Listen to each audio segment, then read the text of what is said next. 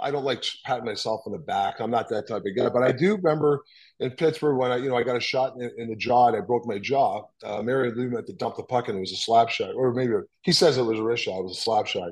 Hits me in the jaw, and in between periods, at the time I didn't know it was broken, and it was wonky. And I remember I just said to the trainer, put some kind of contraption. I want to play. And he goes, I'm not quite sure. My teeth were gone or whatever. And I went out and then I think scored a winning goal and got through the game. And obviously it was broken.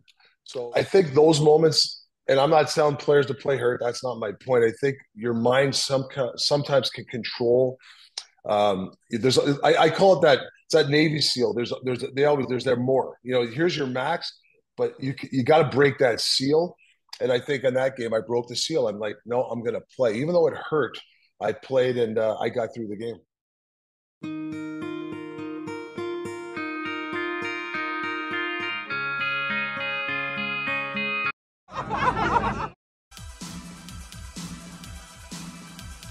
Generational talent. Thanks for liking the video and subscribing.